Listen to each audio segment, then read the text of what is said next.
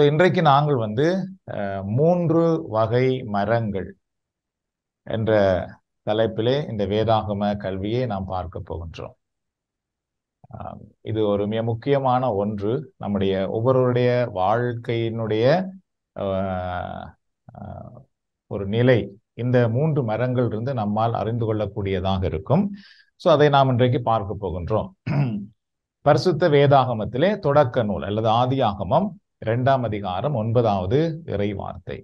இதிலே இன்றைக்கு நான் சொல்லுகின்ற இந்த இறை வார்த்தைகளும் நான் சொல்ல போகிற எல்லா குறிப்புகளும் உங்களுக்கு நான் PDF ஆக அனுப்பி வைப்பேன் வாட்ஸ்அப்ல அல்லது இணையதளத்திலே. நீங்கள் எல்லாமே நீங்கள் குறிப்பெடுக்க வேண்டும் என்ற அவசியம் இல்லை. நீங்கள் இதை கவனமாக கேட்டுக்கொள்ளுங்கள். ஏதாவது தேவையா இருந்தால் மட்டும் ஷோர்ட்டாக நீங்கள் எடுத்துக்கொள்ளலாம். ஆனால் முழு நோட்ஸும் உங்களுக்கு PDF ஆக வரும். நீங்கள் நிறைய எழுதுவதிலே கவனம் செலுத்துவதை விட கேட்பதிலே நீங்கள் கவனம் செலுத்தலாம். தொடக்க நூல் 2ஆம் அதிகாரத்திலே 9வது இறை வார்த்தை. தெரியும், ஆண்டவராகிய கடவுள் கண்ணுக்கு அழகானதும் உண்பதற்கு சுவையானதுமான எல்லா வகை மரங்களையும் தோட்டத்தின் நடுவில் வாழ்வின் மரத்தையும் நன்மை தீமை அறிவதற்கு ஏதுவான மரத்தையும் மண்ணில் இருந்து வளரச் செய்தார் என்று பார்க்கிறோம். இதிலே மூன்று வகையான மரங்கள் இந்த பகுதியிலே சொல்லப்படுகிறது. முதலாவது, ஆண்டவராகிய கடவுள் கண்ணுக்கு அழகானதும் உண்பதற்கு சுவையானதுமான எல்லா வகை மரங்கள், பொதுவான மரங்கள். நாம் இப்பொழுது பார்க்கின்ற எல்லா விதமான பொதுவான மரங்கள், பல வகையா இருக்கலாம் அல்லது எல்லா மரங்களுமாக இருக்கலாம். இரண்டாவது, தோட்டத்தின் நடுவில் வாழ்வின் மரம் என்ற ஒன்றை கடவுள் உருவாக்கினார். அதை பற்றி நாம் பார்க்கலாம். அதுபோல மூன்றாவது, நன்மை தீமை அறிவதற்கு ஏதுவான மரத்தையும் மண்ணிலிருந்து வளரச் செய்தார். இந்த நன்மை தீமையை அறிவதற்கான மரம் இதிலே தான் ஏவாள் அந்த கனியை சாப்பிட்டதுனாலே அவர்களுடைய கண்கள் திறக்கப்படுகிறது அல்லது அவர்கள் பாவத்திலே விழுகிறார்கள். இந்த மூன்று வகையான மரங்கள் பரிசுத்த வேதாகமத்திலே இருக்கின்றது. இந்த மூன்று மரத்திலிருந்து இன்றைக்கு நாம் பார்க்க போகின்றோம். இந்த மூன்று வகையான மரங்கள் எவ்வாறு நமக்கு பலனுள்ளதாக இருந்தது அப்படி என்று பார்த்துக்கிட்டால், முதலாவது மரம், அதாவது நாம் இப்பொழுது பார்க்கின்ற எல்லா வகையான மரங்கள், அந்த மரங்கள் எங்களுடைய உடலுக்கு சக்தி தருகின்ற ஒரு மரங்களாக அவைகள் உருவாக்கப்பட்டது. இரண்டாவது பார்த்தீர்கள் என்றால் வாழ்வு தரும் மரம் என்று நாம் பார்த்தோம். அந்த வாழ்வு தரும் மரம் என்பது நம்முடைய உயிருக்கு சக்தி தருகின்ற ஒரு மரமாக பார்க்கப்படுகிறது. மூன்றாவது, அதாவது இந்த கனியை சாப்பிட வேண்டாம் அப்படின்னு சொல்லப்பட்டது. இதை சாப்பிட்டால் நீங்கள் மரித்து போவீர்கள் அப்படின்னு சொல்லப்பட்டது. அந்த மரம் எங்களுடைய ஆன்மாவுக்கு சக்தி தரும் மரமாக பார்க்கப்படுகிறது. சரியோ? முதலாவது நம்முடைய உடலுக்கு, இரண்டாவது நம்முடைய உயிருக்கு, மூன்றாவது நம்முடைய ஆன்மாவுக்கு. இந்த மூன்றையும் கூட நாங்கள் அறிந்திருக்கின்றோம். பரிசுத்த வேதாகமத்தில் இருந்து கூட உடல், உயிர், ஆன்மா என்ற மூன்று விடயங்கள் நம்முடைய உடலுக்குள் இருக்கிறது. இந்த மூன்று விடயங்கள் திருத்துவத்துக்கும் அடையாளமாக இருப்பதாக, தந்தை, மகன், தூய ஆவி, இந்த மூன்றுக்கும் அடையாளமாக எங்களுடைய உடல், எங்களுடைய உயிர், எங்களுடைய ஆன்மா, இந்த மூன்றும் இருக்கும். இந்த மூன்றுக்கும் ஒரு குணமாக இந்த மரம் இந்த மரங்கள் பார்க்கப்படுகிறது. ஒன்று உடலுக்கு சக்தி தருகின்ற மரம். பார்த்தீங்கன்னா அந்த மரம் மண்ணில் இருந்து வளர்ந்த மரங்கள். நம்முடைய உடல் மண்ணில் இருந்து உருவாக்கப்பட்டது. ஆகவே எங்களுடைய அந்த உடலுக்கும் மண்ணிலிருந்து வளர்ந்து வருகிற மரங்களுக்கும் நெருங்கிய தொடர்பு ஒன்று. அது நம்முடைய உடலுக்கு நம்முடைய உடலால் ஏற்றுக்கொள்ளக்கூடிய ஒரு மரமாக இருக்கின்றது. ஏனென்றால் மண்ணிலிருந்து தான் நாம் உருவாக்கப்பட்டோம். எல்லா வகையான மரங்களும் மண்ணிலிருந்து வளர்ந்து வருகிறது. ஆகவே அதாவது எங்களுடைய மதர் லேண்ட் அப்படின்னு சொன்னா எங்களுடைய உடலும் அந்த மண்ணுக்கு சொந்தமானது, மண்ணிலிருந்து வளர்கிற மரங்கள். அந்த மரங்கள் அந்த கனிகள், அந்த மரங்கள் எங்களுடைய உடலுக்கு சக்தி தருகின்ற ஒன்றாக இருக்கிறது. இரண்டாவது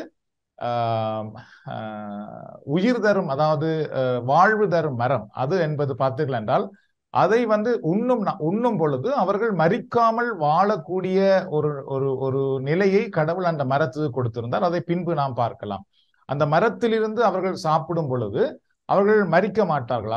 தொடர்ந்து உயிர் வாழக்கூடிய ஒரு மரமாக அந்த மரம் தரப்பட்டது. மூன்றாவது ஆன்மாவுக்கு சக்தி தரும் மரம் அப்படி என்று சொன்னால் இந்த விலக்கப்பட்ட மரத்தில், அதாவது இதிலிருந்து நீங்கள் சாப்பிட வேண்டாம் அப்படின்னு சொல்லப்பட்டது. அதை சாப்பிடும் பொழுது உங்களுக்கு மரணம் ஏற்படும். அதாவது அந்த அது ஆன்மாவோடு இணைந்திருக்கிற ஒன்று. நம்முடைய ஆன்மா தூய்மையா இருப்பதற்கும் தூய்மையை இழப்பதற்கும் அங்கு ஒரு தொடர்பு இருக்கிறது. அதையும் நாம் பின்னுக்கு பார்க்க போகிறோம். மேலோட்டமாக இவைகளை சொல்லுகிறேன், பின்னுக்கு நாம் பார்க்கலாம். இவைகளை கேட்கும் பொழுது சில நேரம் சிலருக்கு புதிதாக இருக்கும். அப்ப டக்குண்டு புரிந்து கொள்வது கொஞ்சம் கஷ்டமா கூட இருக்கும். பரவாயில்லை, கேட்டுக்கொண்டிருக்க பின்பு அதை புரியக்கூடியதாக இருக்கும். அல்லது பின்பு கூட நீங்கள் இவைகளை பார்க்கும் பொழுது, அறியும் பொழுது இலகுவாக புரிந்து கொள்வதற்கு உங்களுக்கு உதவியாக இருக்கும். 1 தெசலோனிக்கேயர் 5ஆம் அதிகாரத்தில் 23வது இறைவார்த்தை என்ன சொல்லுகிறது என்றால், அமைதி அருளும் கடவுள் தாமே உங்களை முற்றிலும் தூய்மையாக்குவாராக. அவரே நம் ஆண்டவர் இயேசு கிறிஸ்து வரும்போது உங்களுடைய உள்ளம், உங்களுடைய ஆன்மா, உங்களுடைய உடல் அனைத்தையும் குற்றமின்றி முழுமையாக காப்பாராக அப்படின்னு சொல்ல பரிசுத்த வேதாகமத்தில் இங்கே உள்ளம் என்கின்றது தமிழிலே உள்ளம் என்று மொழிபெயர்க்கப்பட்டிருக்கின்றது. ஆனால் ஆங்கிலத்திலே ஸ்பிரிட் அப்படி என்று சொல்லப்பட்டிருக்கும். ஸ்பிரிட், சோல், பாடி அப்படின்னு சொல்லப்பட்டிருக்கும். சோ இதிலே அது உள்ளம் அப்படி என்று தமிழிலே மொழிபெயர்க்கப்பட்டிருக்கிறது. அப்ப உங்களுடைய இயேசு கிறிஸ்து வரும் பொழுது எங்களுடைய உள்ளம், எங்களுடைய உயிர் அல்லது எங்களுடைய உள்ளம், எங்களுடைய ஆன்மா, எங்களுடைய உடல் அனைத்தையும் குற்றமின்றி முழுமையாக காப்பாராக. அப்ப அந்த ஒரு 3 விடயம், அதாவது உடல், உயிர், ஆன்மா, அல்லது தந்தை, மகன், தூய ஆவி, திருத்துவம் போன்ற அந்த ஒரு அமைப்பை இங்கே நாம் பார்க்கக்கூடியதாக இருக்கின்றது. சோ இந்த 3 வரங்களின் பலன் ஏற்கனவே நான் சொல்லியிருக்கிறேன். எல்லா வகையான மரங்கள் நம்முடைய உடலுக்கு சக்தி தருகிறது. வாழ்வின் மரம் நாம் என்றும் வாழக்கூடிய வலிமை கொடுக்கிறது. நன்மை தீமை அறியும் மரம் நன்மை தீமை அறியும் உணர்வை நமக்கு கொடுத்து விடும். அதுல இருந்து நாம் சாப்பிடும் பொழுது கடவுள் சொன்னால் இதை சாப்பிடக்கூடாது, நீங்கள் சாப்பிட்டால் என்னை போல நன்மை தீமை அறிகிறவர்களாக நீங்கள் மாறிவிடுவீர்கள். தொடக்கத்திலே ஆதாம் ஏவாள் உருவாக்கப்பட்ட பொழுது நன்மைக்குள் மட்டும் வாழுகிறவர்களாக அவர்கள் இருந்தார்கள். அதனாலதான் அவர்கள் ஆடையின்றி இருந்த பொழுது கூட அவர்களுடைய கண்களுக்கு ஆடையின்றி இருப்பது அவர்களுக்கு ஒரு ஒரு ஒரு ஒரு தவறாக அல்லது ஒரு தீமையாக அல்லது ஒரு கூடாததாக தெரியவில்லை. அவர்களுக்கு ஒரு வெட்கமாக கூட தெரியவில்லை. அதுபோல இறைவன் மனுக்குலத்தை உருவாக்கும் பொழுது தீமைக்குள் அவர்கள் போக வேண்டும், தீமையை அவர்கள் விரும்ப வேண்டும் என்று உருவாக்கவில்லை, நன்மைக்குள்ளேயே அவர்களை உருவாக்கினார். ஆனால் இறைவன் அந்த இடத்திலே நன்மை தீமை அறியக்கூடிய ஒரு மரத்தை வைத்தார். இது பல பேருக்கு ஒரு பெரிய கேள்வி, ஏன் அதையும் கடவுள் அங்கே உண்டாக்கி வைத்திருந்தார் அப்படி என்று ஒரு பெரிய கேள்வி நிறைய பேருக்கு, நிறைய வாலிப பிள்ளைகளுக்கெல்லாம் இந்த கேள்வி நிறைய இருக்கிறது. கடவுள் அதை உண்டாக்காமலேயே விட்டிருக்கலாமே, அதையே அங்கே வைத்திருக்க வேண்டும் அப்படி என்று சொல்லி கடவுள் அதை உண்டாக்கியதுக்கு நிறைய காரணங்கள் இருக்கிறது. அதுல ஒன்று மனிதர்களாக எங்களை இறைவன் அங்குதான் பார்க்கிறார். நாங்கள் இறைவனை சார்ந்து இருக்கிறோமா அல்லது நாம் இறைவனை சாராமல் போகின்றோமா. இரண்டாவது மனிதனுக்கு மட்டும்தான் இறைவன் ஒன்றை பகுத்தறியக்கூடிய சக்தியை கொடுத்தார். அது மிருகங்கள், பறவைகளுக்கு இறைவன் கொடுக்கவில்லை. பகுத்தறியக்கூடிய சக்தி ஒரு மனிதனுக்கு கொடுக்கப்பட்டிருக்கும் பொழுது அவன் நன்மை தீமை, அதாவது பகுத்தறியக்கூடிய ஒரு திறமை உள்ளவன். அதனால கடவுள் என்ன சொல்லுகிறார் என்றால், உனக்கு பகுத்தறியும் திறமை தரப்பட்டிருக்கிறது, ஆனால் என்னுடைய வார்த்தைக்குள் நீ கீழ்ப்படிந்திருந்தால் நீ நன்மைக்குள் இருப்பாய். என் வார்த்தையை கீழ்ப்படியாமல் போனால் நீ தீமையையும் காண்பாய். அப்படி காணும் பொழுது அங்குதான் நாம் தீமையை நாடி போகிறவர்களாக மாற்றப்பட்டு விடுவோம். சோ இது ஒரு பெரிய ஒரு ஒரு ஒரு ஒரு ஒரு பின்னுக்கு ஒரு பெரிய விடயங்கள் இருக்கிறது. நாம் இதை சுருக்கமாக பார்க்கிறோம். தொடர்ந்து நாம் எங்களுடைய தியானத்துக்குள்ளே போகலாம். சோ விலக்கப்பட்ட மரத்தின் கனியை உண்பதால் ஏற்படும் விளைவு என்ன அப்படி என்று பார்க்கும் பொழுது, நன்மை தீமை அறியும் மரம், சாவீர்கள், ஆன்மா மரித்து போகும் அப்படி என்று கடவுள் சொன்னார். சோ அப்ப இதிலே பார்த்தீர்கள் என்றால் 3 மரங்களிலே பொதுவான மரங்கள் நாம் எல்லாம் நீங்கள் சாப்பிடுங்கள் அப்படி என்று கொடுக்கப்பட்டது. வாழ்வின் மரம் அதிலே சாப்பிடும் பொழுது நீங்கள் மரிக்காமலேயே இருப்பீர்கள். ஆனால் நன்மை தீயும் அறியும் மரத்திலே நீங்கள் சாப்பிட்டால் நீங்கள் மரித்து அதாவது உங்களுடைய ஆன்மா மரித்து போகும். அப்படி என்றால் தீமையை நாடி போய்விடும். ஆகவே அதிலே போய் நீங்கள் சாப்பிட வேண்டாம். அது ஒரு கட்டளையாக, ஒரு நிபந்தனையாக கொடுக்கப்படுகின்றது. சரி, எமது உடல் வந்து எவ்வாறு இயங்குகிறது அப்படின்னு பார்த்தோம் என்றால், எங்களுடைய உடல் என்பது வந்து மேலே இருக்கிற தசை, இந்த தசை பார்த்தீர்கள் என்றால் அது ஒரு கோது தான். அது வந்து உள்ளுக்குள்ளே உயிர் செயல்படவில்லை என்றால் இது வந்து ஒரு பிண்டம், அதாவது வந்து ஒரு ஒரு செயல்பாடும் இல்லை, அது அப்படியே ஒன்றும் இல்லை, அது அது ஒரு கோது தான். அப்ப அதுக்குள்ளே பார்த்தீர்கள் என்றால் ஆன்மா என்று அழைக்கின்றோம் ஆன்மா என்ற ஒன்றை. அது நிறைய பேருக்கு ஆன்மா என்றால் என்ன, ஆவி என்றால் என்ன, உள்ளம் என்றால் என்ன, சோ அதிலே ஒரு ஒரு நிறைய புரியாத தன்மைகள் நிறைய இருக்கிறது. இப்ப நான் சொன்ன உடனேயும் டக்குன்னு புரியாது, ஆனால் காலப்போக்கிலே அது புரிந்து கொள்ளும். சோ ஆன்மா என்று பார்த்தீர்கள் என்றால் அந்த ஆன்மாக்குள்ளேதான் கடவுள் வந்து எல்லா விதமான உணர்வுகளையும் அங்கேதான் வைத்திருக்கிறார். அந்த பகுத்தறியக்கூடிய திறமைகள் கூட அங்குதான் இருக்கிறது. அது வந்து பார்த்தீர்கள் என்றால் அங்கேதான் நம்முடைய உணர்வுகள் இருக்கிறது, அங்குதான் நாங்கள் வந்து ஒரு விடயத்தை தீர்மானம் எடுக்கக்கூடிய சக்தி இருக்கிறது. அந்த அந்த ஆன்மா வந்து எதை நாடி போகிறதோ அதை நாடித்தான் நம்முடைய உடல் நாடி போய் கொண்டிருக்கும். சரியோ, அப்ப நான் வந்து விஞ்ஞான அடிப்படையிலே அதை ஒரு மூளையாக பார்க்கிறோம். மூளையில் இருந்துதான் எங்களுடைய உணர்வுகள் சிந்தனைகள் எல்லாம் வந்து கொண்டிருக்கிறது அப்படின்னு விஞ்ஞான அடிப்படையில பார்க்கிறோம். ஆனால் ஆன்மீகத்திலே வந்து அந்த ஆன்மா வந்து ஆன்மாதான் கெட்டு போகாமல் இருக்க வேண்டும். அந்த ஆன்மா வந்து தீமையை நாடி போகுமாக இருந்தால் நம்முடைய உடல் தீமையை நாடி போகும். அந்த ஆன்மா வந்து நன்மையை நாடி போகுமாக இருந்தால் எங்களுடைய உடல் நன்மைக்குள் வாழும். சரியோ, ஆவி என்கிறது ஒன்று பார்த்தீர்கள் என்றால் அதைதான் கடவுள் வந்து மனிதனை உருவாக்கின பின்பு அவன் வந்து உயிரற்றவனாக இருந்த பொழுது கடவுள் தன்னுடைய உயிர் மூச்சை அவனுக்குள் ஊதினார் என்று பார்க்கிறோம். அப்பொழுது அந்த உடல் வந்து உயிர் பெற்றது. அப்ப இங்கே பார்த்தீர்கள் என்றால் இந்த இந்த கோது போன்ற உடலுக்குள்ளே உயிர் இருக்கிறது. அந்த உயிர் வந்து அந்த அந்த அந்த உயிர் வந்து கடவுளுடைய ஒரு ஆவி. இந்த ஆவி எங்களிடத்திலிருந்து பிரிந்தால் ஆன்மாவின் செயலும் நின்றுவிடும், நம்முடைய உடலின் செயலும் நின்றுவிடும். சரியோ, ஆனால் இந்த ஆவி உள்ளுக்குள் இருக்கும் வரைக்கும் ஆன்மாவும் வந்து செயல்பட்டு கொண்டிருக்கும். ஆன்மா வந்து நன்மையை தேடி போகும் அல்லது தீமையை தேடி போய் கொண்டிருக்கும். அந்த உடல் வந்து நம்முடைய உடல் என்ன செய்யும் என்றால் அந்த ஆன்மாவை பின்பற்றி கொண்டிருக்கும். அந்த அங்கே நாம் என்ன தீர்மானம் எடுக்கிறோமோ அதை பின்பற்றி போய் கொண்டிருக்கும். சோ இவ்வாறுதான் நம்முடைய உடல் வந்து வடிவமைக்கப்பட்டிருக்கிறது. உடல் கோதாக இருக்கிறது, உள்ளே ஆவி இருக்கிறது, அதற்குள்ளே ஆன்மா என்ற அந்த மூன்று விடயத்தை நம்மால் பார்க்கக்கூடியதாக இருக்கின்றது.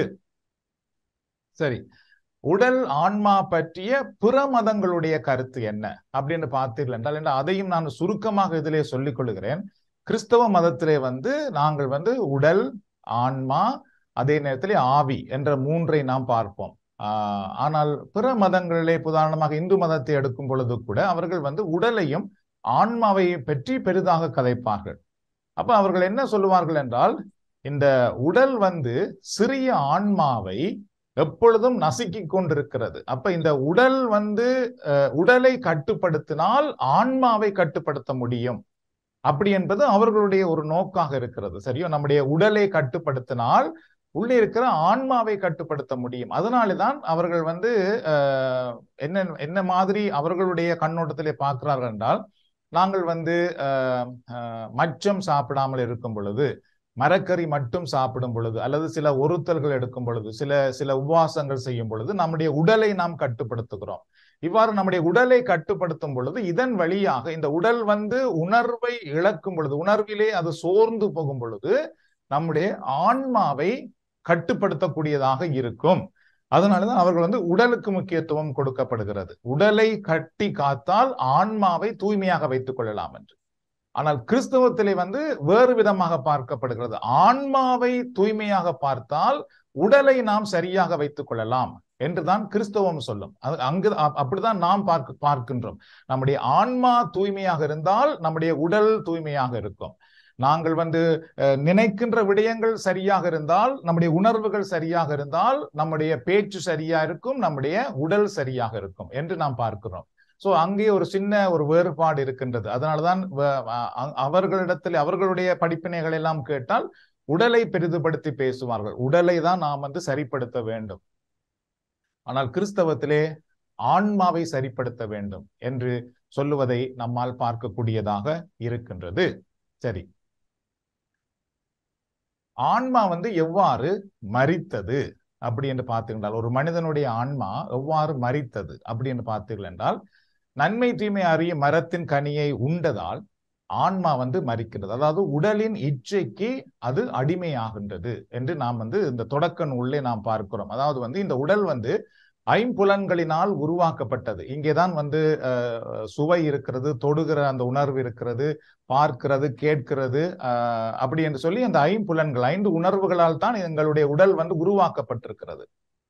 இப்ப கடவுள் என்ன சொல்லுகிறார் என்றால், அந்த நன்மை தீமை அறிகின்ற அந்த அந்த இடத்துக்குள் நீ போய்விடாதே. அப்படி போனால் இந்த உடல் உன்னை மேற்கொள்ள ஆரம்பித்து விடும். இந்த ஐம்புலன்கள் உன்னை மேற்கொள்ள ஆரம்பித்து விட்டது என்று சொன்னால், நீ பாவத்துக்கு அடிமையாகி விடுவாய். அதாவது தீமைக்கு அடிமையாகி விடுவாய். உன்னுடைய ஆன்மா அதற்கு பின்பு தீமையை நாடியே போக ஆரம்பித்து விடும். அதனாலே அந்த மரத்தை மட்டும் நீ தொட்டு விடாதே, அதுக்கு மட்டும் நீ போகாதே அப்படின்னு சொல்லப்பட்டது. ஆனால் சாத்தான் ஏற்கனவே பாவத்தில் விழுந்திருந்ததினாலே இவர்களையும் அந்த பக்கம் இழுக்கிறதுக்காக அது என்ன செய்கிறது என்றால், அந்த மரத்தின் கனியை சாப்பிடுவதற்கு இவர்களை தூண்டுகிறது. அவர்கள் அதை சாப்பிட்ட பொழுது பார்த்தீர்கள் என்றால், இந்த ஐம்புலன்களுக்கு அவர்கள் அப்படியே அடிமையானார்கள். உடனே அவர்கள் தாங்கள் நிர்வாணமாக இருக்கின்றோம், ஆடையின்றி இருக்கிறோம் என்பதை உணர்ந்தார்கள். அதற்கு பின்பு பார்த்தீங்கன்னா அவர்களுக்குள்ள இந்த பயம், அந்த பயம் எல்லாம் நமக்குள்ளே நல்ல ஒரு பயமாகத்தான் இறைவன் உருவாக்கினார். ஆனால் அதுக்குள்ளே போய் அவர்கள் ஐம்புலங்களுக்கு அடிமையான உடனே, விழுந்த உடனே அந்த பயம் தீமையான ஒரு பயமாக அவர்களை ஆட்கொண்டு ஆரம்பித்தது. அப்ப உடனே அவர்கள் என்ன செய்தார்கள் என்றால், பயந்து போய் ஒதுங்கினார்கள் என்று நாம் பார்க்கின்றோம். அப்ப உதாரணமாக ஒரு கடவுள் பயம் என்று சொல்லும் பொழுது, கடவுள் என்னை தண்டிப்பார் என்று பயப்படுவது பிழையான ஒரு பயம். ஆனால் நான் கடவுள் முன்னிலையிலே உண்மையா இருக்க வேண்டும், அவருக்கு நான் ஒரு தூய்மையானவனாக இருக்க வேண்டும் அப்படி என்று நினைப்பது நல்ல பயம். கடவுள் என்னை தண்டிப்பார் என்று நினைப்பது தவறான பயம். சரியோ? அதுபோல இவர்களுக்குள்ளே ஆண்டவர் பல நல்ல உணர்வுகளை கொடுத்தார். ஆனால் அங்கு போய் விழுந்த உடனே அந்த நல்ல உணர்வுகள் எல்லாம் தீமையான உணர்வுகளாக மாற்றப்பட்டது. உதாரணமாக பாலியல் என்றால் நாங்கள் எவ்வாறு சொல்றோம், எங்களுடைய திருச்சபையிலே ஒரு திருமணம் என்பது ஒரு திருவருட்சாதனம். அதே நேரத்தில் ஒரு உடல் உறவு என்பது ஒரு புனிதமான கொடை, இறைவனால் கொடுக்கப்பட்ட ஒரு கொடை ஆக பார்க்கப்படுகிறது. ஆனால் அதையே நீங்கள் பார்த்தீங்கன்னா இன்றைக்கு சாத்தான் அதையே விபச்சாரமாக மாற்றி இன்றைக்கு எவ்வளவோ தீமையான முறையிலே அதை சாத்தான் பயன்படுத்துகிறது. அப்ப பல மக்கள் அதனால் ஈர்க்கப்பட்டு அதுக்குத்தான் இன்றைக்கு முக்கியம் கொடுக்க ஆரம்பித்தார்களே தவிர, இது ஒரு உடல் உறவு என்பது இறைவனால் நமக்கு கொடுக்கப்பட்ட ஒரு கொடை, அது ஒரு திருவருட்சாதனம் அப்படி என்ற ஒரு தூய்மையான எண்ணம் இல்லாமல் போகிறது. சோ இவ்வாறுதான் நம்முடைய ஆன்மா மரிக்கிறது என்று நாம் இதுல பார்க்க. அந்த மரத்தின் கனியை சாப்பிட்ட உடனே அவர்களுடைய ஐம்புலங்கள் அவர்களை மேற்கொள்ள ஆரம்பித்த உடனே அவர்கள் இந்த உடல் இச்சைக்கு அடிமையாகிறார். அப்ப இந்த ஆன்மா ஆன்மாக்குத்தான் இறைவன் அந்த ஒரு ஒன்றை பகுத்தறியக்கூடிய, உணரக்கூடிய அல்லது ஒரு தீர்மானம் எடுக்கக்கூடிய ஒரு சக்தியை கொடுத்திருந்தார். இப்ப இந்த ஆன்மா என்ன செய்கிறது என்றால், தீமையே நாடி போகின்ற ஒன்றாக மாற்றப்பட்டு விடுகிறது. இதனாலேதான் அந்த மனிதனுக்கு மரணம் என்ற ஒன்று, அதாவது உடல் அளவிலே மரணம் என்ற ஒன்று அவனுக்கு வருகின்றது.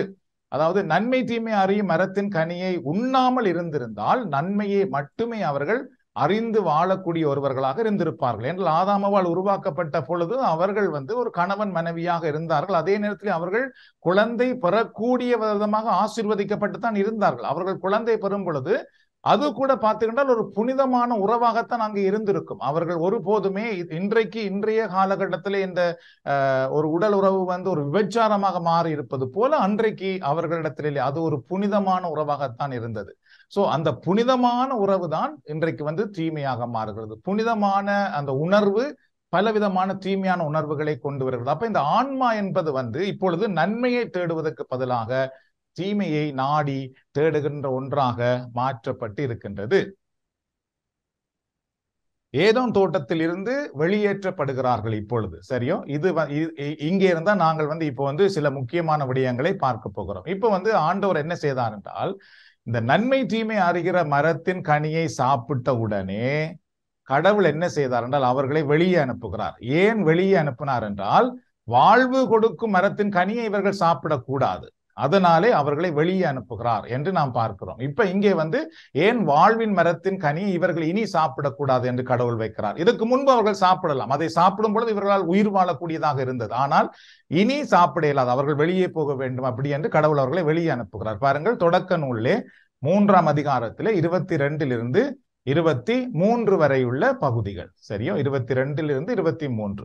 பின்பு ஆண்டவராகிய கடவுள், மனிதன் இப்பொழுது நம்முள் ஒருவராக நன்மை தீமை அறிந்தவன் ஆகிவிட்டான். இனி அவன் என்றென்றும் வாழ்வதற்காக வாழ்வின் மரத்திலிருந்தும் பறித்து உண்ண கையை நீட்டிவிடக் கூடாது என்றார்.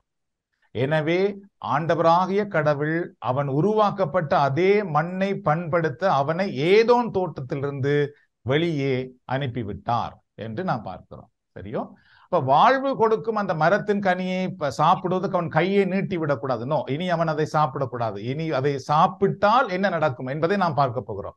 அதனாலே அவர்கள் வந்து வெளியேற்றப்படுகிறார்கள். இப்போ வந்து ஆதாம் ஏவாள் வந்து பார்த்துக்கிட்டால் ஏதோன் தோட்டத்துக்குள் இருந்தவர்கள், சரியோ, இப்பொழுது வெளியே அவர்கள் போகிறார்கள்.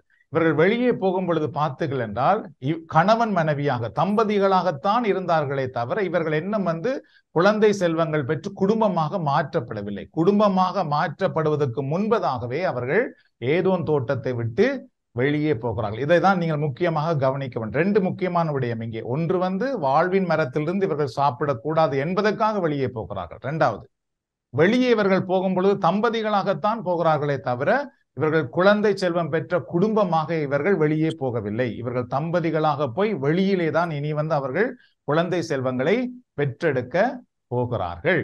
சரி,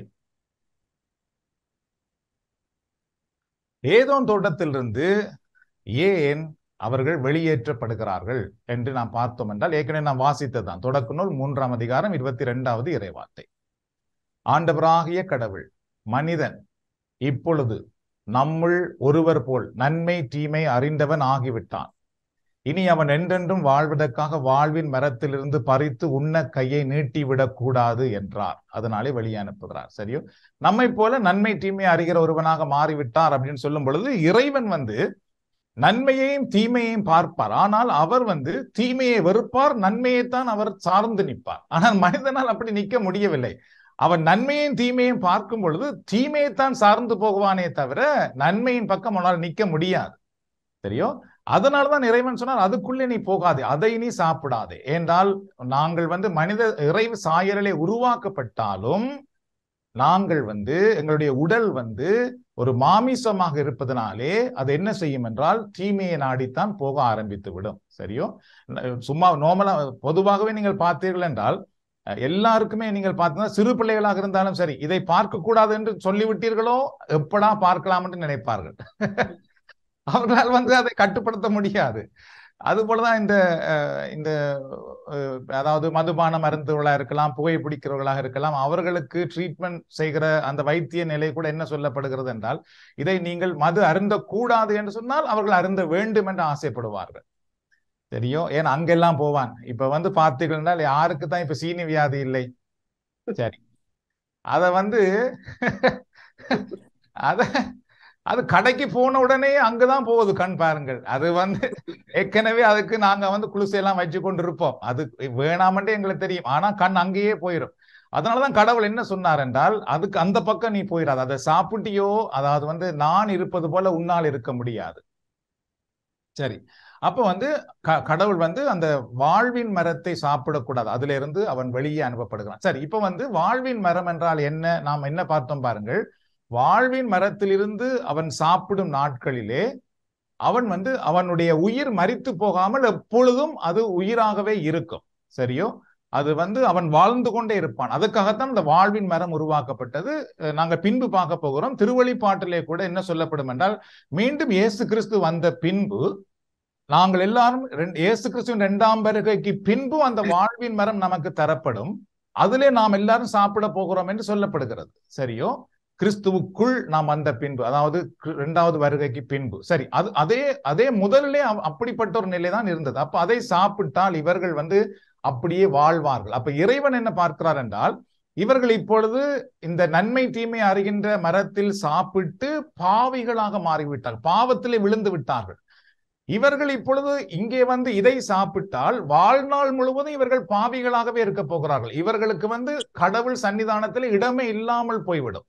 சரியோ, இதை சாப்பிட்டால் இவர்கள் மரிக்க மாட்டார்கள். அதிலேயே அவர்கள் அவர்களுடைய வாழ்நாள் முழுவதும் பாவிகளாகத்தான் அவர்கள் வாழ்ந்து கொண்டிருப்பார்களே தவிர அவர்களுக்கு மீட்பு கிடைக்காது.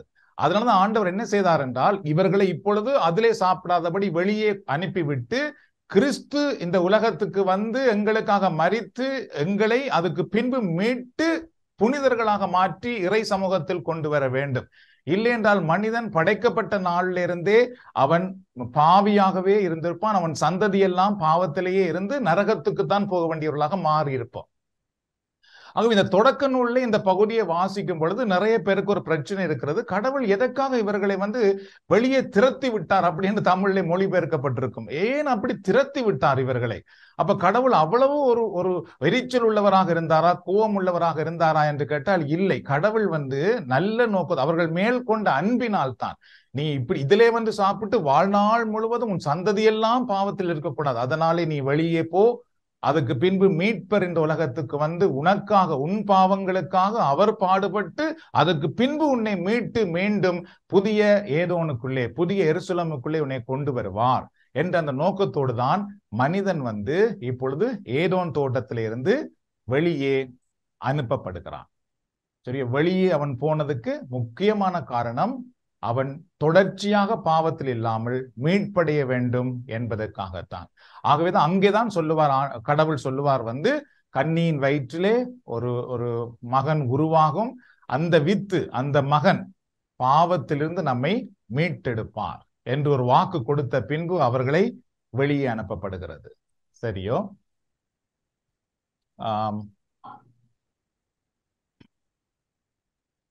இப்ப பாத்துக்கிட்டால் மனுக்குலம் இப்ப எங்கே பிறக்க ஆரம்பிக்கின்றது? இது ஒரு முக்கியமான ஒன்று. இது நிறைய பேருக்கு இருக்கின்ற ஒரு பெரிய கேள்விதான். சரியோ? என்னிடத்திலே கூட நிறைய பேர் கேட்டிருக்கிறார்கள், பிரதர் நாங்கள் இப்ப ஆண்டவரிடத்திலே மனம் திரும்புகிறோம். சரி, மனம் திரும்பி விட்டோம் என்றால் ஏன் எங்களுடைய பிள்ளைகளும் திருப்பி பாவிகளாக பிறக்கிறார்கள் அப்படி என்று? சரியோ? சரி, இப்பதான் நாங்கள் பார்ப்போம், இந்த உலகத்திலே ஒவ்வொரு மனிதனும் பாவியாகவே பிறக்கிறான் என்று திருமறை சொல்லுகிறது. அதற்கு என்ன காரணம் என்று பார்த்தீர்கள் என்றால், ஆதாம் ஏவாள் ஏதோன் தோட்டத்திலிருந்து வெளியே அங்குதான் அவர்களுக்கு குழந்தைகள் பிறக்கின்றது. ஆகவே அன்றிலிருந்து இன்றைக்கு வரைக்கும் பிறக்கின்ற ஒவ்வொரு மனுக்குலமும் ஏதோன் தோட்டத்துக்கு வெளியே தான் பிறக்கிறதே தவிர ஏதோன் தோட்டத்துக்கு உள்ளே பிறக்கவில்லை. அதாவது கடவுளுடைய அந்த தூய்மையான பிரசனம் நிறைந்த அந்த தூய்மையான இடத்துக்குள் மனிதன் பிறக்கவில்லை. ஒவ்வொரு மனுக்குலமும் ஏதோன் தோட்டத்துக்கு வெளியே தான் பிறக்கிறது. வெளியே பிறக்கிறபடியினாலே என்ன உண்டாகிறது பாருங்கள், ஆதாம் ஏவாள் பாவம் செய்து வெளியே அனுப்பப்பட்டார்கள். அவர்கள் என்ன மீட்பு பெறவில்லை, வெளியே அனுப்பப்பட்டார்கள். அங்கிருந்து பிறப்பதினாலே அந்த ஆதாம் ஏவாள் வழியாக அவர்களிடத்திலிருந்து அந்த பாவ உணர்வு, அந்த பாவ சக்தி தான் ஒவ்வொரு பிள்ளைகளுக்கும் கடத்தப்பட்டு கடத்தப்பட்டு கடத்தப்பட்டு கடத்தப்பட்டு வந்து கொண்டிருக்கின்றது. இதனாலேதான் எல்லோரும் பாவிகளாகவே பிறக்கிறார்கள். அதுக்கு என்ன காரணம் என்றால், அவர்கள் ஏதோன் தோட்டத்துக்கு வெளியிலே தான் பிறக்கிறார்களே தவிர ஏதோன் தோட்டத்துக்கு உள்ளே அவர்கள் பிறக்கவில்லை. சரியோ? இப்படி பார்க்கும் பொழுது பார்த்தீர்கள் என்றால், உதாரணமாக ஒரு பிள்ளை பிறக்கிறது பாருங்கள். இந்த பிள்ளை வளர்ந்து பிறக்கும் பொழுது நல்ல பிள்ளை, வளர வளர வளர சொல்லி கொடுக்காமலேயே அதுக்கு பலவிதமான தவறான உணர்வுகள், சிந்தனைகள் வருகிறது. அது எவ்வாறு வருகிறது? பார்த்து வருகிறதான்னு கேட்டால் இல்லை, பார்க்காமலேயே வந்து விடுகிறது அதுக்கு. ஏனென்றால் அந்த நிலையோடு தான் அவர்கள் பிறக்கிறார்கள். அவர்கள் மீட்படைந்த நிலையிலே பிறக்கவில்லை. அவர்கள் ஆதாம் ஏவாளிலிருந்து அந்த பாவ நிலையோடு தான் அவர்கள் பிறக்கிறார்கள். ஏதோன் தோட்டத்துக்கு வெளியிலே தான் அவர்கள் பிறக்கிறார்கள். அதனாலே பார்த்துக்கிட்டால், உதாரணமாக ஒரு குடும்பத்திலே 2 பிள்ளைகள் என்றால், மூத்த பிள்ளை பிறக்கிறது. பிறந்த உடனே என்ன நடக்கும்? அம்மா அப்பா அவர்கள் சந்தோஷமா இருப்பார்கள், அந்த பிள்ளையை தூக்கி கொஞ்சுவார்கள், விளையாடுவார்கள், எல்லாம் செய்வார்கள். சரி, அதுக்கு பின்பு அந்த பிள்ளையும் அம்மா அப்பாவோட அவ்வளவு நேசமாக இருக்கும். 2வது பிள்ளை பிறக்கும். 2வது பிள்ளை பிறந்த உடனே அம்மா என்ன செய்வார்கள்? அந்த 2வது பிள்ளையை தான் கூட நேரம் வைத்து அந்த பிள்ளைக்கு பால் கொடுத்து அந்த பிள்ளையை தூக்கி, என்றால் 2வது பிள்ளைக்கு இப்ப அம்மாவுடைய அரவணைப்பு தேவை, அப்பாவுடைய அரவணைப்பு தேவை. இதை செய்யும் பொழுது பாருங்கள், இந்த மூத்த பிள்ளைக்கு தன்னை அறியாமலேயே என்னை விட எப்படி என்னுடைய தங்கச்சியை, என்னை விட எப்படி என்னுடைய தம்பியை அம்மா கூட நேரம் அடியில வைத்திருப்பா அப்படின்ற உணர்வே வந்துடுது பாருங்கள். அது எவ்வாறு வந்தது அந்த பிள்ளைக்கு? அந்த பிள்ளை தனி பிள்ளையாக இருந்த பொழுது அம்மாவோட அப்பாவோட மட்டும் இருக்குது. ஆனா இப்ப வந்து 2வது பிள்ளை வந்த உடனே அந்த பிள்ளைக்கு தன்னை அறியாமலேயே உணர்வு வருகிறது. என்னை விட அவர்கள் அன்பு செய்ய ஏன் அன்பு செய்கிறார்கள், என்னை விட ஏன் அவர்கள் என்னுடைய நேரத்தெல்லாம் அங்கே கொடுக்கிறார்கள் பாருங்கள். இது வந்து சொல்லிக் கொடுத்து வந்தான்னு கேட்டால் இல்லை, தன்னை அறியாமலேயே வந்து விடுகிறது. அதுபோலதான் நீங்கள் உங்களுடைய பிள்ளை இருக்கும் பொழுது இன்னொரு பிள்ளையை தூக்கி வைத்திருந்தால் உங்களோட பிள்ளைக்கு உங்களை அறியாமலேயே, அந்த பிள்ளைக்கு அறியாமலேயே என்னை விட்டுட்டு ஏன் அவர்களை தூக்கி வைத்திருக்கிறீர்கள் பாருங்கள். இது எப்படி வந்தது? சொல்லிக் கொடுத்து வந்தால் சொல்லிக் கொடுக்காம தான் வந்தது. சரியோ? ஆனா அம்மா வந்து பார்த்தீர்கள் என்றால் தன்னுடைய பிள்ளையும் ஒரே மாதிரி நேசிப்பார்கள். அதே நேரத்தில் அவருடைய தங்கச்சியோட பிள்ளை, அக்காட பிள்ளை அதையும் ஒரே மாதிரி நேசிக்கிறார்கள். அதனாலே அவர்களுடைய பிள்ளையை தூக்கி வைத்திருக்கிறார்கள். ஆனா இந்த பிள்ளைக்கு அது தெரியவில்லை. இந்த பிள்ளை என்ன பார்க்குது என்றால், இது என்ற இடத்துல எப்படி இன்னொரு வர முடியும்? சரியோ? அந்த உணர்வு அது எவ்வாறு வந்தது என்றால், அதுதான் ஆதாம் ஏவாளிடத்திலிருந்து கடத்தப்பட்டு வருகின்ற அந்த பாவ உணர்வாகும். ஏனென்றால் எல்லோரும் நாங்கள் ஏதோன் தோட்டத்துக்கு வெளியிலே பிறக்கின்றோம். உள்ளே பிறந்திருந்தால் நாங்கள் இப்படிப்பட்டவர்களாக இருந்திருக்க மாட்டோம். நாங்கள் தெய்வீக சாயல் உள்ளவர்களாகவே இருந்திருப்போம். ஆதாம் ஏவாள் எப்படி முதல்ல இருந்தார்களோ அது போலவே இருந்திருப்போம். ஆனால் நாம் வெளியே வந்தோம். சரி, அதனாலதான் மீட்பர் வந்து இங்கே வர வேண்டியதாக இருந்தது. சரி, 1 கொரிந்தியர் 15ஆம் அதிகாரத்தில் 22வது இறைவார்த்தை, ஆதாமை முன்னிட்டு அனைவரும் சாவுக்குள்ளானது போல கிறிஸ்துவை முன்னிட்டு அனைவரும் உயிர் பெறுவர் அப்படின்னு சொல்லப்படுகிறது. தெரியும், ஆதாமை முன்னிட்டு எல்லோரும் சாவுக்குள்ளாக்கப்பட்டது போல இனி வந்து கிறிஸ்துவின் நிமித்தம் எல்லோரும் உயிர் வாழுகிறவர்களாக மாற்றப்படுவார்கள். அப்ப அதனாலதான் மேசியா வந்து இந்த உலகத்துக்கு வர வேண்டி இருந்தது. அப்ப சில பேர் வந்து இன்றைக்கும் கிறிஸ்தவத்திலே கூட கிறிஸ்துவுக்கு முக்கியத்துவம் கொடுக்காதவர்கள் நிறைய பேர் இருக்கிறார்கள். இன்னொரு பக்கத்திலே பார்த்துக்கொண்டால் கிறிஸ்துவ மதத்தை சாராதவர்கள் இவர்களே கிறிஸ்துவை அறிவித்துக் கொண்டிருக்கிறார்கள் என்று அவர்கள் பிழையாக பார்க்கிறார்கள். இப்ப இயேசு என்ன சொன்னார் என்றால், படைப்புக்கெல்லாம், உலகம் முழுவதும் போய் படைப்புக்கெல்லாம் நற்செய்தி அறிவியுங்கள் என்று ஏன் சொன்னார் என்றால், அப்பொழுதுதான் மனிதன் மீண்டும் தெய்வீகத்துக்குள் வர முடியும், மீண்டும் ஏதோனுக்குள் வர முடியும். இல்லையோ அவன் வந்து மீட்படையாமலேயே போய்விடுவான். அப்ப அதனாலதான் நற்செய்தி பணி கொடுக்கப்பட்டது எல்லோருக்கும். நாம் வந்து நற்செய்தி அறிவிக்கிறோம் எதற்காக என்றால், சபை கட்டுவதற்காக அல்ல, கோயில் கட்டுவதற்காக அல்ல, ஆன்மா மீட்படைவதற்காக. அதுபோல நானும் நீங்களும் கிறிஸ்துவை ஏற்றுக்கொள்கிறோம் எதற்காக என்றால், நாங்கள் வந்து கிறிஸ்தவர்கள் என்று உலகத்துக்கு சொல்லுவதற்காக, அதுக்காக அல்ல, நாங்கள் வந்து மீண்டும் இறைவனுடைய அரசுக்குள் நுழைவதற்காக. சரியோ? சரி, அதுபோல 1 கொரிந்தியர் 15ஆம் அதிகாரத்திலே 45வது இறைவார்த்தை என்ன சொல்லுகிறது பாருங்கள். மறைநூலில் எழுதியுள்ளபடி முதல் மனிதராகிய ஆதாம் உயிர் பெற்று மனித இயற்புள்ளவர் ஆனார், கடைசி ஆதாமோ உயிர் தரும் தூய ஆவியானவர் அப்படின்னு சொல்லப்படுகிறது. அப்ப நமக்கு வந்து, அதாவது முதல் மனிதனாகிய ஆதாம் உயிர் பெற்று மனித இயல்புள்ளவராக மாற்றப்பட்டார். அவன் மனித இயல்புக்குள் அவர் தள்ளப்பட்டு விட்டார்.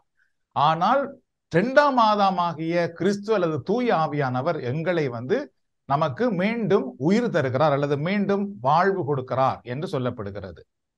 சரி, இப்ப வந்து ஏன் வந்து எங்களுக்கு மீட்பர் இயேசு தேவை அப்படி என்று பார்த்தோம் என்றால், ஏற்கனவே நான் சொன்னது போல மனிதன் மீண்டும் நிலை வாழ்வு பெற, அவன் பாவத்தில் மரித்து நிலை வாழ்வுக்கு உயிர் பெற வேண்டும் என்பதற்காக. அப்ப பார்த்துக்கிட்டால் ஒரு மனிதன் மீண்டும் நிலை வாழ்வுக்குள் வர வேண்டும் என்றால், ஒரு மனிதன் பாவத்துக்குள் விழுந்து விட்டான். அப்ப பாவத்துக்குள் விழுந்தவன் பாவத்திலே மரித்தால்தான் மீண்டும் வந்து அவன் இன்னொரு வாழ்வுக்கு உயிர் பெற முடியும். அதனாலதான் பார்த்தீங்கன்னா இயேசு பாவத்துக்கு மரித்து மீண்டும் உயிர் தெழுந்தார். தெரியும், நானும் நீங்களும் பாவத்துக்கு மரிக்காமல் போனால் நாங்கள் நிலை வாழ்வுக்கு உயிர்க்க முடியாது. அப்படிதான் திருமறை கூட சொல்லுகிறது. அப்ப அதனாலதான் நாங்கள் இயேசுவை ஏற்றுக்கொள்ளும் பொழுது நாங்கள் சிலுவையில் அறையப்படுகிறோம் என்று தூய பவுல் சொல்வார். நாங்கள் பாவத்துக்கு மரிக்கிறோம் என்று சொல்லப்படுகிறது. சரிய, பாவத்துக்கு மரித்து அதுக்கு பின்பு கிறிஸ்துவுக்குள் புதுவாழ்வு வாழ நாம் புதுவாழ்வுக்கு அழைக்கப்படும் பொழுதுதான் நாங்கள் நிலை வாழ்வுக்குள் அழைத்து செல்லப்படுகின்றோம். அப்ப ஒரு பாவி மீண்டும் நிலை வாழ்வு பெற வேண்டும் என்றால் 2 விடயம் நடைபெற வேண்டும். ஒன்று, முதலாவது அவன் மரிக்க வேண்டும், அதற்கு பின்புதான் அவன் உயிர்க்க வேண்டும். அதனாலதான் இந்த 2ஐயுமே இயேசு செய்தார். முதலாவது பாவத்துக்காக அவர் மரித்தார். அவர் பாவத்துக்காக மரித்ததினாலே இயேசு கிறிஸ்துவை ஏற்றுக்கொள்கிற ஒவ்வொருவரும் கிறிஸ்துவை ஏற்றுக்கொள்வதனால் நாம் பாவத்துக்கு மரிக்கிறோம். நாம் உடல் அளவிலே மரிக்கவில்லை, இயேசுவை ஏற்றுக்கொள்வதனால் பாவத்துக்கு மரிக்கிறோம். அதுக்கு பின்பு நாங்கள் வந்து கிறிஸ்துவுக்குள் கிறிஸ்து உயிர் பெற்றது போல நாமும் உயிர் பெறுகின்றோம். சோ இயேசு பாவங்களை தன்மேல் சுமந்து மரித்து விண்ணக தந்தையால் மீண்டும் உயிர் தெழுந்தார். அதுபோல நாமும் பாவத்துக்கு மரிக்கும் பொழுது மீண்டும் நிலை வாழ்வு, முடிவில்லா வாழ்வு பெறுகிறவர்களாக மாற்றப்படுகிறோம். சரி, நாம் எவ்வாறு பாவத்துக்கு மரித்து நிலை வாழ்வுக்கு உயிர் பெறுகிறோம் என்று பார்த்தீர்கள் என்றால், நான் சொன்னது போல இயேசு கிறிஸ்துவிடத்திலே வரும் பொழுது நாம் பாவத்துக்கு மரிக்கின்றோம். அதாவது பாவத்துக்காக மனம் வருந்துகிறோம். பாருங்கள், அந்த ஒரு மனம் வருந்துகின்ற ஒரு தன்மை, பாவத்துக்கு மரிக்கின்ற தன்மை எப்பொழுது உருவாகும் என்றால் கிறிஸ்துவிடத்தில் வரும் பொழுது மட்டும்தான் அது உருவாகும். அதுதான் நாங்கள் இந்த புது வாழ்வு அனுபவத்திலே கண்டு கொள்கிறோம். அதனாலதான் சாத்தான் என்ன செய்கிறான் என்றால் கிறிஸ்துவிடத்தில் வராதபடி தடுக்க பார்ப்பான். ஏன்னா கிறிஸ்துவிடத்தில் யார் வருகிறார்களோ அவர்கள் பாவத்துக்கு மரிப்பார்கள், அவர்கள் உண்மையிலேயே மனம் திரும்பினவர்களாக மாறுவார்கள். இல்லை என்றால் அவர்கள் உடல் அளவிலே உடலால் இயக்கப்படுகிறவர்களாக, அதாவது முதல் ஆதாமாகிய அவருடைய பிள்ளையாகவே இருந்து கொண்டிருப்பார்கள். தெரியும். அதனால் கிறிஸ்துவுக்குள் வராதபடி, கிறிஸ்துவிடத்தில் வராதபடி சாத்தான் எப்படியோ பல தடைகளை உருவாக்குவானால் கிறிஸ்துவிடத்தில் ஒருவர் வரும் பொழுது அவர் என்ன செய்கிறார் என்றால் மனம் திரும்புகிறார் அல்லது பாவத்துக்கு அவர் மரிக்கிறார். அதுக்கு பின்பு இயேசு என்ன செய்தார் பாருங்கள், நான் விண்ணகம் சென்று உங்களுக்கு தூய ஆவியை அனுப்புவேன் என்று சொன்னார். அப்போ ஒருவர் பாவத்துக்கு மரித்த உடனே கடவுள் என்ன செய்கிறார் என்றால் அவருக்குள்ளே பரிசுத்த ஆவியானவரை அனுப்புகிறார். அப்ப இந்த தூய ஆவியானவர் அவரை மீண்டும் புது வாழ்வுக்கு, நிலை வாழ்வுக்கு அவரை வழிநடத்தி செல்லுகிறவராக மாறுகிறார். சரியோ? அப்ப இந்த தூய ஆவியானுடைய வழிநடத்தல் நமக்கு வர வேண்டும் என்றால் முதலாவது நாம் கிறிஸ்துவுக்குள் வர வேண்டும். அதாவது பாவத்துக்கு மரிக்க வேண்டும். அதுக்கு பின்பு நாம் தூய ஆவியின் வல்லமையை பெற்று நாங்கள் பாவத்தை விட்டு விலகி வாழுகிறவர்களாக நாங்கள் மாற்றப்பட்டு விடுகின்றோம். அதனாலதான் பார்த்தீங்கன்னா நம்முடைய வாழ்க்கையிலே பலவிதமான மாற்று நிலைகள் வருவதற்கு என்ன காரணம் என்றால் கிறிஸ்துவிடத்தில் வருவதுதான் அதுக்கு ஒரு முக்கியமான காரணமாக மாற்றப்படுகின்றது. சரி, தூய ஆவியார் வழியாக எவ்வாறு எமது ஆன்மாவில் புது வாழ்வு பெறுகிறோம்? Visiting hours at the call center will be over in 14 minutes at 8 o'clock p.m. Okay, thank you.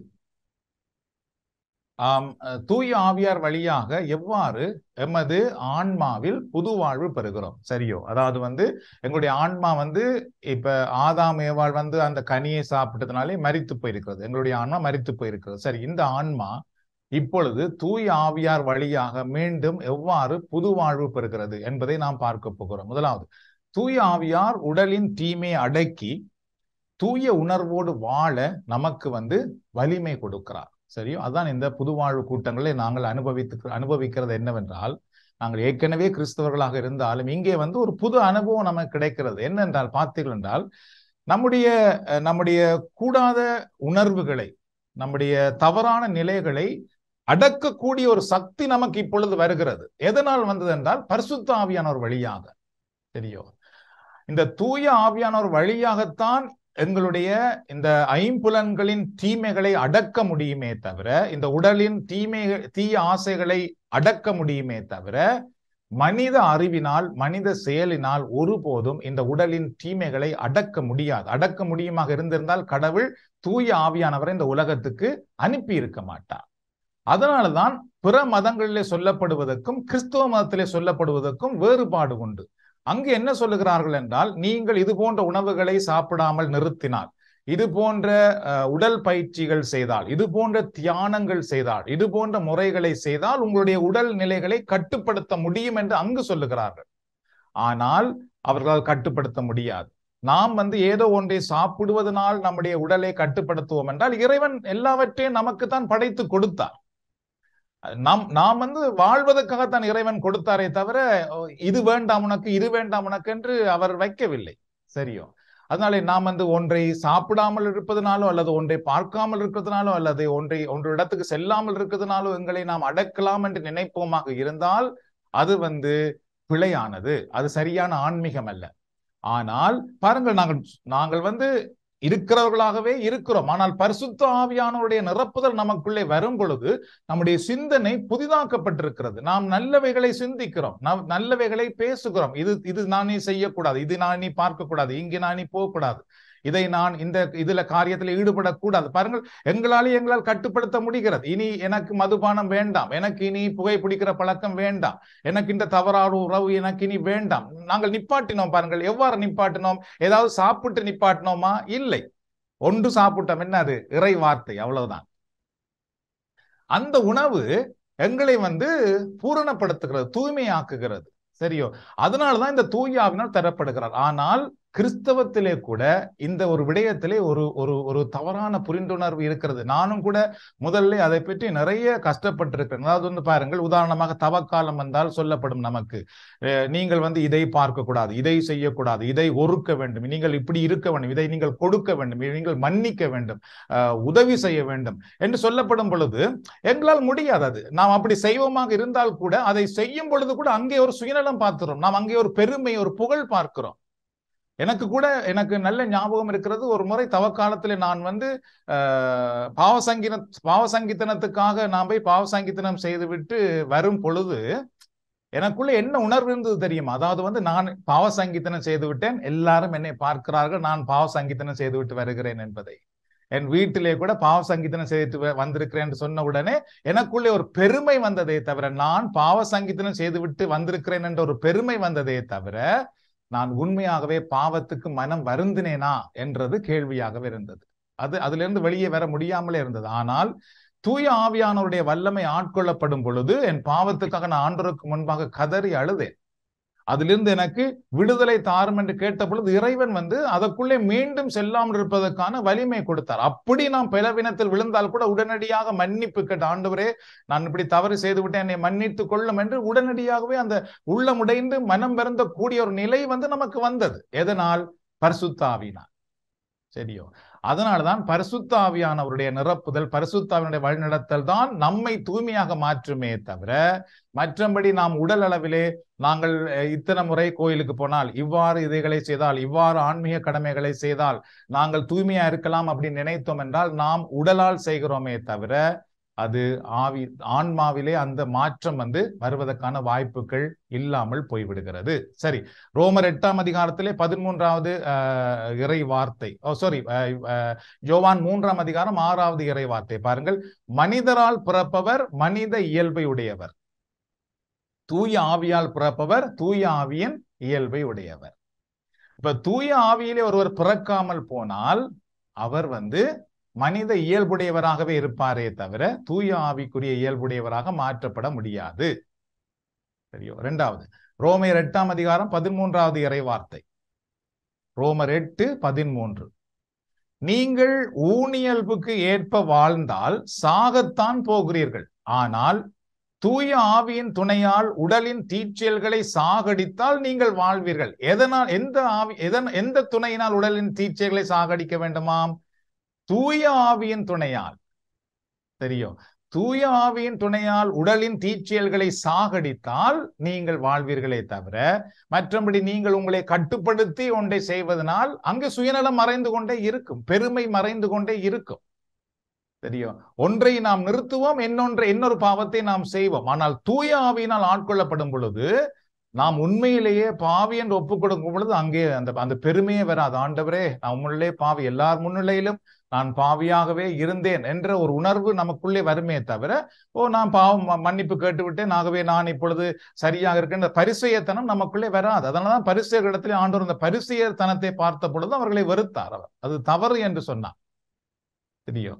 ஆனால் உண்மையிலே மனம் திரும்புகிறவர்களிடத்திலே அந்த பரிசெய குணம் இருக்காது. நான் இதை செய்து விட்டேன், நான் சரியாக இருக்கிறேன் என்ற எண்ணம் இருக்காது. மாறாக எப்பொழுதும் தன்னை தாழ்த்துகின்ற ஒரு தன்மை வருகிறது. ஆகவேதான் தூய ஆவியின் துணையால் தான் நம்முடைய உடலின் தீச்செயல்களை அடக்க வேண்டுமே, அடக்க முடியுமே தவிர வேற எதனாலும் நாம் நம்முடைய உடல் இச்சைகளை அடக்க முடியாது. சரி, கலாத்தியர் 3ஆம் அதிகாரம் 2வது இறை வார்த்தை, உங்களிடம் ஒன்று மட்டும் கேட்டறிய விரும்புகிறேன், நீங்கள் தூய ஆவியை எவ்வாறு பெற்றுக் கொண்டீர்கள்?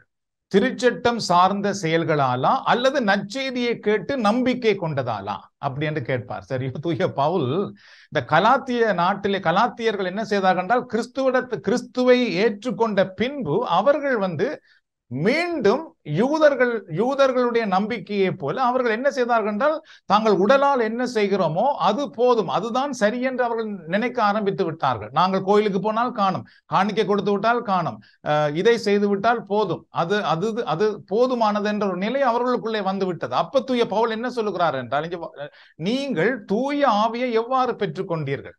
திருச்சட்டம் சார்ந்த செயல்களால், அதாவது திருச்சட்டம் சார்ந்த செயல்களாலா அப்படின்னு கேட்டால், நீங்கள் இந்த சட்டம் சொல்வது படி செய்வதனால் நீங்கள் தூய ஆவியை பெற்றுக் கொண்டீர்களா, அல்லது நற்செய்தியை கேட்டு நம்பிக்கை கொண்டதால் தூய ஆவியை பெற்றுக் கொண்டீர்களா என்று கேட்பார். அவர்கள் திருச்சட்டம் சார்ந்த செயல்களை செய்ததனால் பரிசுத்த ஆவியை பெற்றுக் கொள்ளவில்லை, அவர்கள் நற்செய்தியை கேட்டு நம்பினதனால் தான் பரிசுத்த ஆவியானவரை பெற்றுக் கொண்டார்கள்.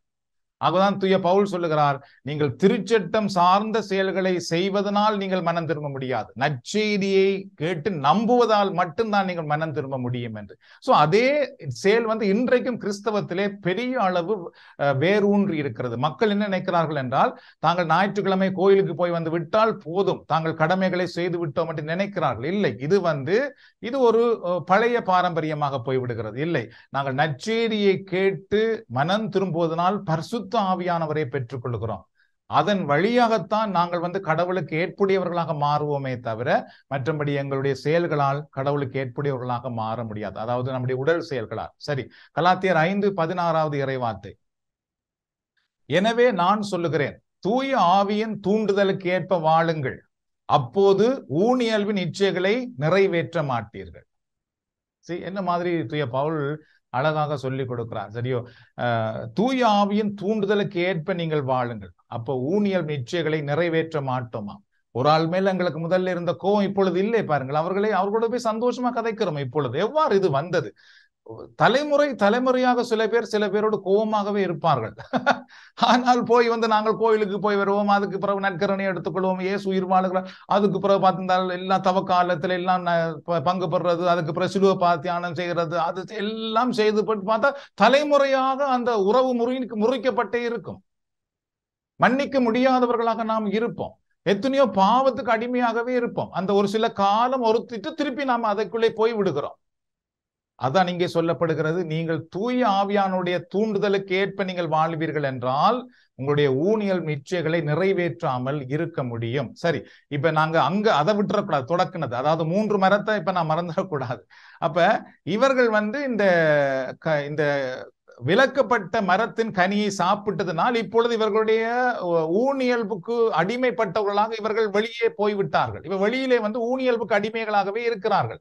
அப்ப இயேசு கிறிஸ்து பரிசுத்த ஆவியானவரை அனுப்பும் வரைக்கும் ஏதோன் தோட்டத்துக்கு வெளியே பிறந்த இந்த ஊனியல்புக்கு அடிமையா இருந்த எவராலும் அதுல இருந்து வெளியே வர முடியவில்லை.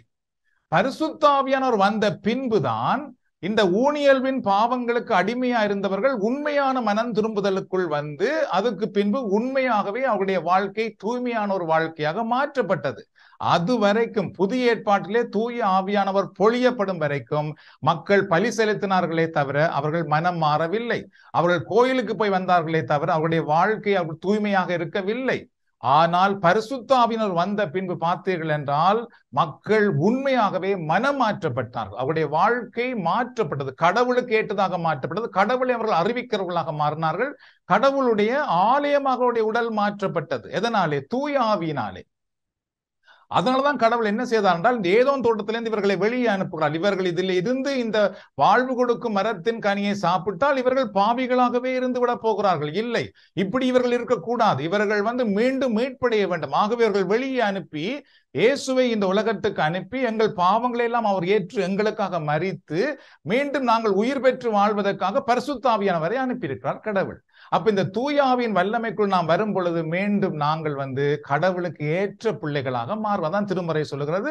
பரிசுத்த ஆவியினர் வழியாக நாங்கள் கடவுளுடைய பிள்ளைகளாக மாற்றப்படுகின்றோம் என்று. கிட்டத்தட்ட நேரத்துக்கு நெருங்குகிறோம், கிட்டத்தட்ட முடிவுக்கு வந்து கொண்டிருக்கிறோம். சோ அதை பார்க்கலாம். எவ்வாறு வாழ்வுதர் மரத்தில் மீண்டும் மரத்தின் கனி மீண்டும் நமக்கு அருளப்படுகிறது. சரியோ, நான் ஏற்கனவே சொன்னேன், இந்த வாழ்வு தரும் மரம் என்றது மனிதன் நீடித்து உயிர் சாகாமல் வாழ்வதற்காக உருவாக்கப்பட்டது. சரியோ, அப்ப இப்ப மனிதன் வெளியே போய்விட்டான். மீண்டும் அவன் அதை சாப்பிடுவதற்கான காலம் எப்பொழுது அவனுக்கு வரப்போகிறது? எப்பொழுது நாம் மீண்டும் அதை சாப்பிட்டு கடவுள் சன்னிதானத்திலே மரிக்காதவர்களாக இருக்க போகிறோம் என்று பார்த்துட்டா திருவெளிப்பாடு 22ஆம் அதிகாரத்திலே 14வது இறைவார்த்தை. திருவெளிப்பாடு அல்லது வெளிப்படுத்தின சுவிசேஷம் என்று சொல்லுவார்கள். திருவெளிப்பாடு 22 14வது இறைவார்த்தை. தங்கள் ஆடைகளை துவைத்து கொண்டோர் பேறு பெற்றோர், வாழ்வு தரும் மரத்தின் மீது அவர்களுக்கு உரிமை உண்டு, அவர்கள் வாயில்கள் வழியாக நகருள் நுழைவார்கள். நடத்தை கெட்டோர், சூனியக்காரர், பரத்தமையில் ஈடுபடுவோர், கொலையாளிகள், சிலை வழிபாட்டினர், பொய்மையை நாடி அதன்படி நடப்போர் ஆகிய அனைவரும் அதில் நுழைய மாட்டார்கள் அப்படின்னு சொல்லப்படுகிறது. சரி, 2 விடயம். முதல்ல தங்கள் ஆடையை துவைத்து கொண்டோர் பேறு பெற்றோர், வாழ்வு தரும் மரத்தின் மீது அவர்களுக்கு உரிமை உண்டு அப்படின்னு சொல்லப்படுகிறது.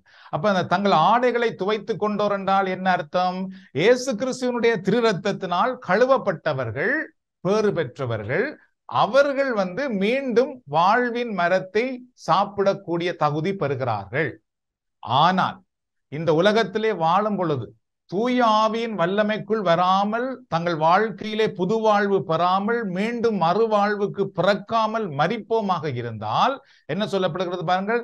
நடத்தை கெட்டோர், சூனியக்காரர், பரத்தமையில் ஈடுபடுவோர் என்றால் விபச்சாரத்தில் ஈடுபடுவோர், கொலையாளிகள், சிலை வழிபாட்டுக்காரர், பொய்மையை நாடி அதன்படி நடப்போர் ஆகிய அனைவரும் அதிலே நுழைய மாட்டார்கள். அவர்கள் இறையாட்சிக்குள் வர முடியாது. ஆகவே அவர்கள் அந்த வாழ்வின் கனியையும் சாப்பிட முடியாது. அதனாலதான் நாங்கள் இந்த உலகத்தில் இருக்கும் பொழுதே மனம் திரும்புவதற்காக அழைக்கப்படுகிறோம். நாம் இது போன்ற தவறான நிலைகளில் இருப்போமாக இருந்தால் நாங்கள் அந்த முடிவில்லாத வாழ்வை இழந்து விடுகின்றோம்.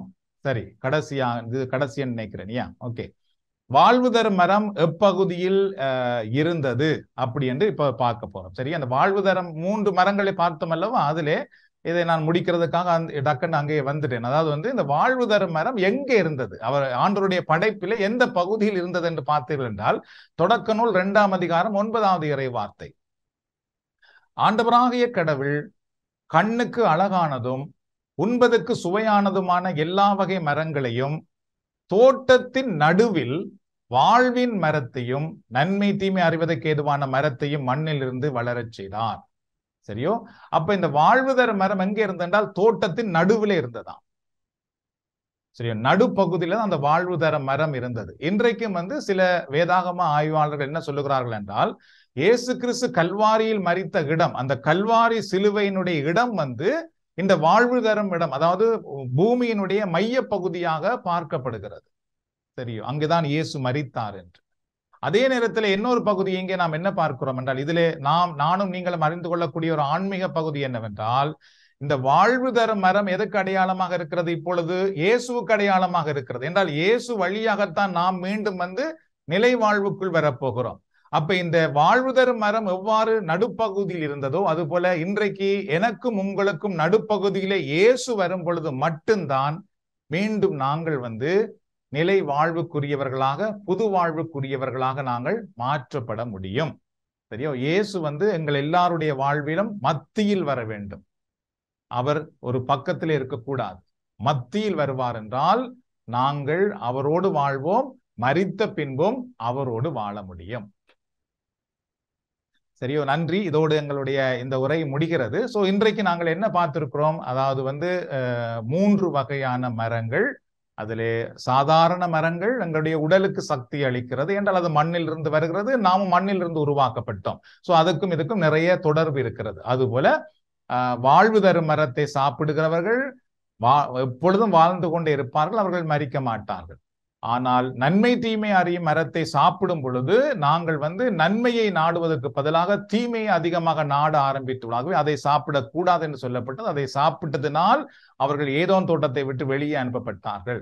அப்படி அனுப்பப்படும் பொழுது அவர்கள் சந்ததி சந்ததியாக வெளியிலேயே பிறக்கிறார்கள், தீமைக்குள்ளேயே பிறக்கிறார்கள். அவர்கள் மீண்டும் இறையரசுக்குள் வர வேண்டும் என்றால், உலகத்தில் எந்த மனுக்குலமாக இருந்தாலும் சரி, அவர்கள் மீண்டும் இறையாட்சிக்குள் வர வேண்டும் என்றால் கிறிஸ்து வழியாகத்தான் அவர்கள் வர முடியும். கிறிஸ்து எங்களுக்காக பாவத்துக்கு மரித்து உயிர்த்து தூய ஆவியானவரை அனுப்பினார். என்றால் தூய ஆவியானவர் வழியாகத்தான் நம்முடைய உடலின் இச்சைகளை அடக்கி நாங்கள் ஆண்டவருக்கு ஏற்றவர்களாக வாழ முடியும். தேங்க்யூ. நாம் சின்ன ஜெபம் செய்வோம். அன்பின் ஆண்டவரே, இது இந்த நாளில் உம்முடைய படைப்பில் சில முக்கியமான விடயங்களை நாங்கள் அறிந்து கொள்ளும்படி பரிசுத்த ஆவியானவர் வழியாக இதை அறிகின்ற ஞானத்தையும் அறிவையும் எங்களுக்கு கொடுத்து எங்கள் மனக்கண்களை திறந்து விடுவதற்கு இந்த ஒரு நல்ல நேரத்தை கொடுத்ததற்காக நாங்கள் உமக்கு நன்றி கூறுகிறோம். ஆண்டவரே, இந்த இணைய வழி மூலம் எங்களை நீர் உருவாக்குகிறீர். இந்த வேதாகம பாடங்கள் மூலம் எங்கள் ஆன்மாவை புதுப்பிக்கிறீர். எங்கள் தலைமுறையை நாங்கள் சரியான பாதையில் வழிநடத்துவதற்கான ஒரு ஆசிரியை நமக்கு கொடுக்கிறீர். அதற்காக நாங்கள் உமக்கு நன்றி கூறுகிறோம்.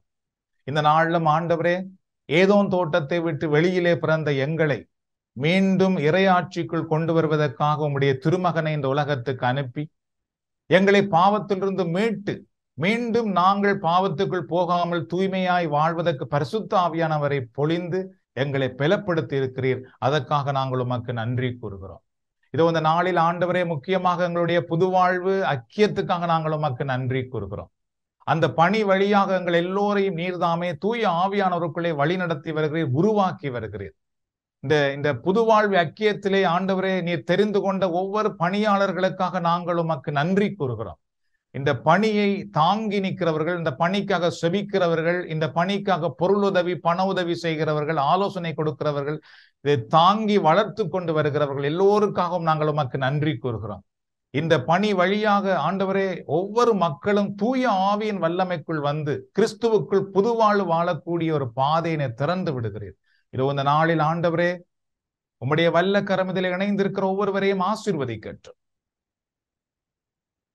எங்களுக்காக சிலுவையில் மரித்தங்களை மீட்டுக் கொண்ட ஆண்டவராக இயேசுவே, அந்த கல்வாரி சிலுவையின் வல்லமை இந்த நேரத்தில் இதில் இணைந்திருக்கிற ஒவ்வொருவரையும் ஆட்கொள்ளுவதாக, நிரப்புவதாக. பரிசுத்த ஆவியானவரை நீர்தாம் இந்த நேரத்தில் உம்முடைய பிள்ளைகளை நிரப்பும், உம்முடைய வல்லமையினால் ஆட்கொள்ளும். ஊனியல்வின் செயல்களை சாகடிக்க வந்த பரிசுத்த ஆவியானவர் இந்த நேரத்தில் இதில் இருக்கிற ஒவ்வொருவரையும் நீர்தாம் உம்முடைய வல்லமையினால் ஆட்கொண்டு தீமைகளை வெறுக்க, சாத்தானை எதிர்த்து நீக்க, இறையாட்சியை கட்டி எழுப்ப உம்முடைய வல்லமையினால் இவர்களை நிரப்புவீராக. இதுல இணைந்திருக்கிற ஒவ்வொருவரும் வெறும் பார்வையாளர்கள் அல்ல ஆண்டவரே, நீர் உம்முடைய இறையரசை கட்டுவதற்காக தெரிந்தெடுத்த உம்முடைய சீடர்கள், உம்முடைய பணியாளர்கள். ஆகவே இந்த நேரத்தில் உம்முடைய வல்லமை உச்சம் தலையிலிருந்து உள்ளம் கால்வரை இவர்களை நிரப்பட்டும். இவர்கள் ஒரு இறைவாக்கினர்களாக மாறட்டும். இவர்கள் கட்டுண்டவர்களை விடுதலையாக்குகிறவர்களாக மாறட்டும். இருளுக்குள்ளே, பாவத்துக்குள்ளே, சாபத்துக்குள்ளே கட்டப்பட்டிருக்குள்ளே விடுவித்து கிறிஸ்துவுக்குள் கொண்டு வருகிற ஒரு உயிருள்ள சாட்சிகளாக மாறட்டும். இதோ உம்முடைய வல்லமை இந்த நேரத்தில் இவர்கள் மேலும் இவருடைய இல்லங்களை நிரப்புவதாக, இவருடைய குடும்பத்தில் இருக்கிற ஒவ்வொருவரும் இந்த நேரத்திலே ஆசீர்வதிக்கப்படுவார்களாக. ஆண்டவர், இந்த நேரத்திலே யாருக்கெல்லாம் விசேஷமாக ஜெப உதவி தேவையா இருக்கிறதோ அவர்களை உம்முடைய வல்லக்கரம் தொட்டு ஆசீர்வதிக்கும்படி நான் ஜெபிக்கிறேன். உடல் பலவீனமா இருக்கிறவர்கள் சுகம் பெறட்டும். உடல் நோயோடு இருக்கிறவர்கள் சுகம் பெறட்டும். ஆண்டவரை, கவலை, துன்பம், பயம், அச்சத்தோடு இருக்கிறவர்கள் அதிலிருந்து விடுதலை பெறட்டும். குடும்பத்திலே பல கஷ்டங்களோடு, துயரங்களோடு, கவலையோடு இருக்கிறவர்கள் அதிலிருந்து விடுதலை பெற்றுக் கொள்ளட்டும். உம்முடைய வல்லமையினால் இவர்கள் ஆசீர்வதிக்கப்படுவார்களாக. எங்கள் மன்றாட்டை கேட்பதற்காக நாங்கள் உமக்கு நன்றி கூறுகிறோம். இயேசுவின் நாமத்தில் மன்றாடி நீர் கொடுக்கிற ஆசீர்வாதத்தை, விடுதலையை பெற்றுக் கொள்கிறோம் நல்ல தந்தையே, ஆமென். ஆண்டவராக இயேசு கிறிஸ்துவின் அருளும் கடவுளின் அன்பும் பரிசுத்த ஆவியின் ஐக்கியமும் நம் அனைவரோடும் நம்முடைய குடும்பத்திலும் எப்பொழுதும் இருப்பதாக. பிதா, சுதன், பரிசுத்த ஆவியின் பெயராலே, ஆமென்.